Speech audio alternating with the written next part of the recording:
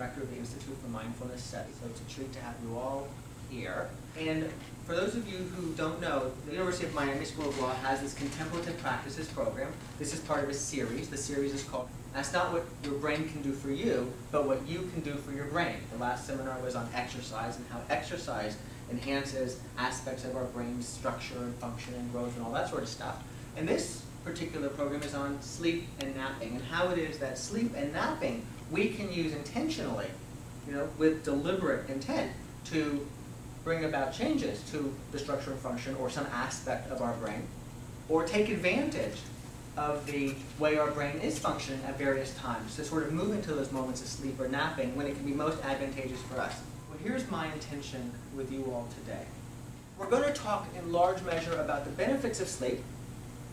We're going to talk about some of the detriments that come, or the costs from being deprived of sleep. We'll talk about the science of sleep, the different stages of sleep, and what goes on while we're sleeping.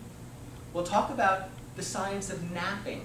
I'm very interested in sharing with you how you can utilize napping to be more effective during the day and the evening, and even have a more effective sleep cycle at night.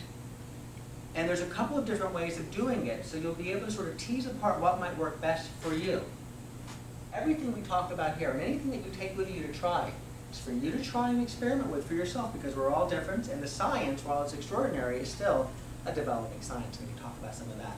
We do. And I'd like to begin with this exercise. And all of the Jurasite exercises involve the hands, and they're known as the learned hand exercises. So I'm going to share with you one of them called 4, 7, 8 hands. And on the Mindful Law Student website, themindfullawstudent.com, you can click and watch videos of me doing it demonstrating with law students, so you can really remind yourself of it. Law students and lawyers find it very helpful for a variety of things. Anybody wake up at 3 o'clock in the morning ever and have trouble falling back asleep? It's helpful for that, for example. Anybody have it just before you go to bed sometimes it's a little difficult to fall asleep? It can be helpful for that too. So, it's called 4, 7, 8 hands because the 4, 7, 8 is a count. It's a breathing count, and it's a movement of the hands count. And it looks like this. We open our hands and inhale to the count of 4. We hold our breath and keep our hands stretched open for the count of 7. And then we exhale and close our fingers to the count of 8. If you're able to, breathing through the nose and exhaling through the mouth.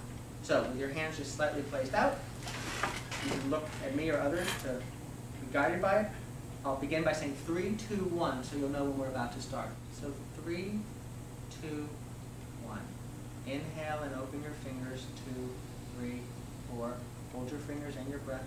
2, 3, 4, 5, 6, 7. Exhale and close your fingers. 2, 3, 4, 5, 6, 7, 8. And close your eyes and just rest in this moment. Aware of breathing, that is, try to bring awareness to your belly, allowing it to move easy and free, and to just be aware of this extraordinary cycle, like the tides, like the wind, of your own breathing.